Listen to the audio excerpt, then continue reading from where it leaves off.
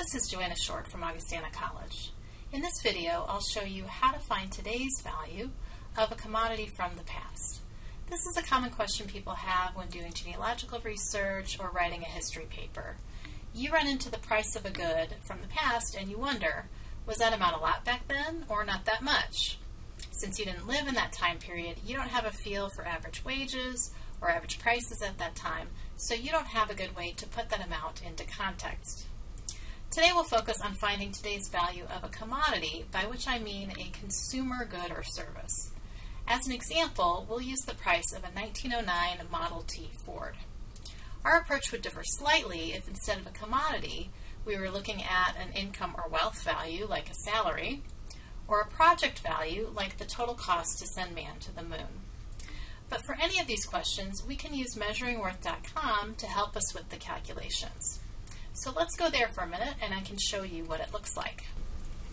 Now we're on Measuring Worth. This is an ad-free website maintained by expert economic historians.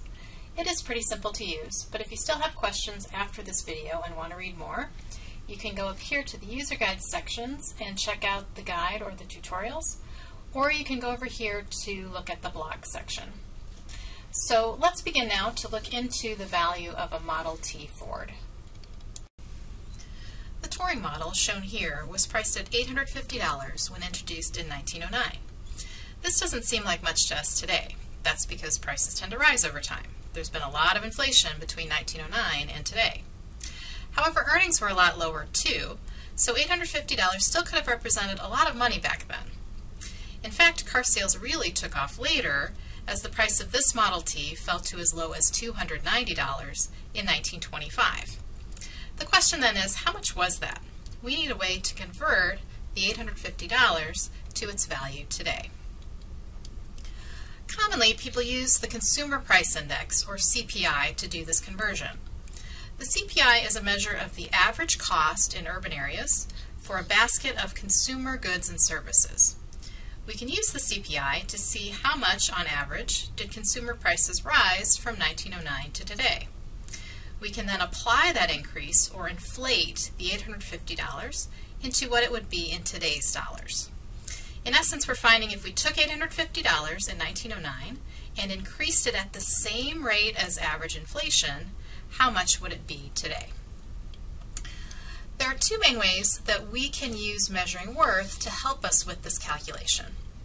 First, we can find the annualized growth rate of the CPI from 1909 to today, or as recently as we have data, and then calculate the total growth of $850 over that time period. The formula looks like this. Here, G stands for the annualized growth rate of the CPI, and N stands for the number of years the CPI is growing or compounding over time.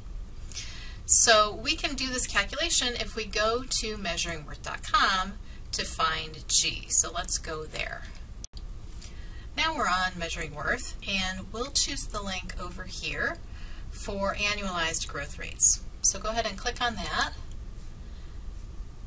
and you see that we can calculate growth rates for a lot of different statistics. So for the US, we have the CPI, but also wages, GDP, population, lots of other things. And similar statistics for the UK, we have gold prices, we have statistics for Australia, and also for Spain. And notice too that in parentheses for each of these statistics, we have the dates, or the years, that each statistic is available. As I speak in 2021, all of the US statistics have been updated through 2020. Obviously, the 2021 numbers won't be available until sometime in 2022, but they will each be updated as soon as they are available.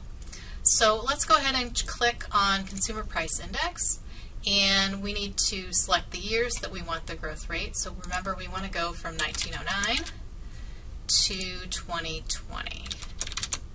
And then we'll click on Calculate.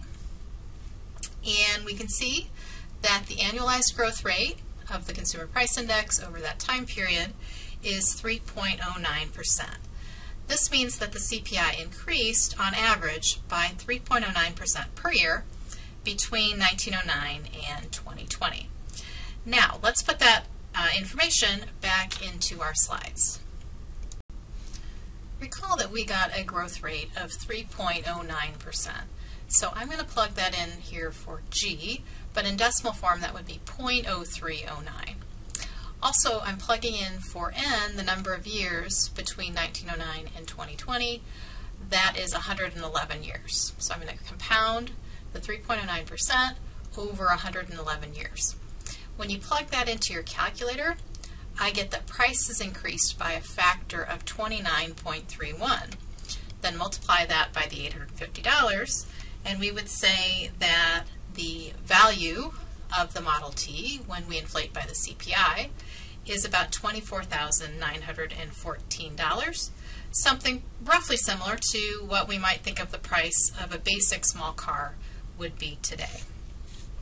Now, a second way that we can do the same calculation is, of course, to let Measuring Worth do all of the calculating for us. So we don't need to even have a calculator if we just use one of the comparators on the website for relative values US dollar. So let's go back there and show how this works.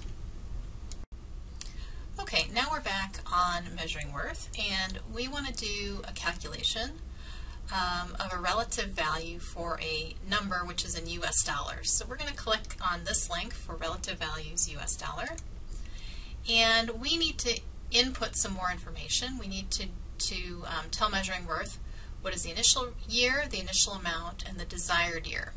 So we're trying to figure out for a dollar value from 1909, the dollar amount is $850, and we want to know what that would be worth today.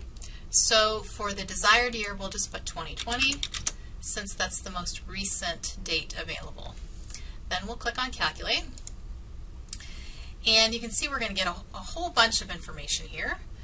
The box at the top, though, says that a simple purchasing power calculator would say that the relative value is $24,900. Now notice that that amount is very close to the amount that we found when we did some of the calculating ourselves. That's because Measuring Worth also used the CPI to do this calculation, and they just rounded it a little bit.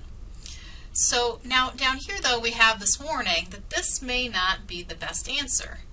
It depends in part on what does that $850 represent. Is it the value of a commodity, an income or wealth value, or the value of a project? Now we know that we have a commodity because we're talking about a Model T Ford. So therefore we want to focus just on these first few calculations as our possible answer. But notice that the answers here range from $24,900 all the way up to $150,000 or more. These different values are just using different deflators. So therefore they're asking slightly different questions about what exactly do you mean when you are looking for the value of a Model T Ford.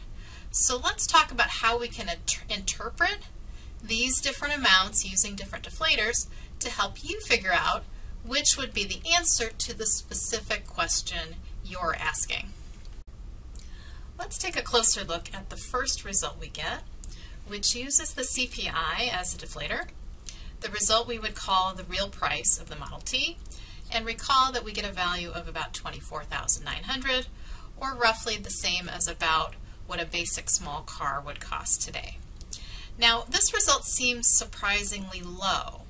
I assumed that you would have had to be pretty rich to afford a new technology like the Model T when it first came out. We can figure out why this seems low when we think more precisely about what inflating by the CPI does. Recall that when we use the CPI, we are only measuring inflation of a fixed basket of consumer goods over time. So this only reflects the value in terms of the goods and services money could buy. Thanks to economic growth, though, through technological and other advances, we are generally able to buy more over time, or a lot more over a long period of time. So if our question really is, how rich did you need to be to buy a Model T, then the CPI, by just adjusting for consumer inflation, doesn't really tell us that. In fact, the CPI is probably not the deflator that most people are looking for. If we really want to know how rich you had to be to buy the Model T, we should look instead at some of the other results. For example, we could use what we call the relative value in consumption, which uses the VCB, or the value of the consumer bundle, as our deflator. This is a good alternative to the CPI because the VCB adjusts for both changes in inflation and changes in consumption over time. Hence, we get something larger. You can think of this as a better reflection of the effect that spending $850 would have had on the average person's budget back then, when people generally consumed much less than people do today. As a result, our value is closer to the value of, say, a luxury vehicle today. Another option is to use the labor value. This comes from using the unskilled wage, or the production worker wage, as the deflator. When we use wages, we get results that are even larger. This is because wages and benefits have risen faster than either prices or consumer budgets. Again, thanks to economic growth, they've risen at a rate of about 5% per year. And again, that's why we get a larger value.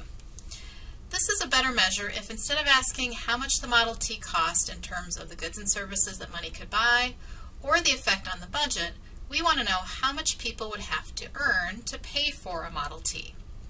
In 1909, $850 represented about 2 years' wages for a production worker. Given the growth in wages and benefits over time, that 2 years' wages would now be somewhere in the range of $120,000 or $166,000. So these numbers are today's equivalent of about 2 years' wages for the average person. As a result, we get an amount that is more consistent with, say, a high performance or even an exotic car today. Finally, one more way that we can measure the value of a Model T is to use GDP per capita as our deflator. GDP per capita is a broader measure of income, including not just the growth of wages, but also interest, rent, and profits. This would represent how much the average person would have to earn from all sources today to be comparable to a person spending $850 on a Model T in 1909. As a result, we get something that's fairly similar to what we got when we just measured the labor value. So now let's summarize the results. Notice that there is no one correct answer to the question, what is the value of a 1909 Model T Ford in today's dollars? It depends on if by value you mean how much it cost in terms of a fixed basket of goods, a basket of goods that expanded over time, or how much income you would need to earn and save to buy it. A lot of people are confused by the wide variation in these values, indicating that buying a Model T was the equivalent of buying anything from a small basic car today all the way up to buying an exotic car today. If you can focus, though, more specifically on the question you are trying to answer, you can narrow it down to the value that best answers your question.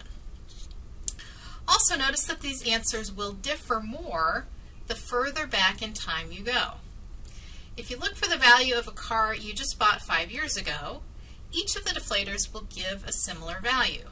It doesn't matter as much, in that case, which deflator you use, because the differences in growth rates are only compounded by a few years. But the further back we go, the more compounding we're doing, and we'll see larger differences between the different deflators.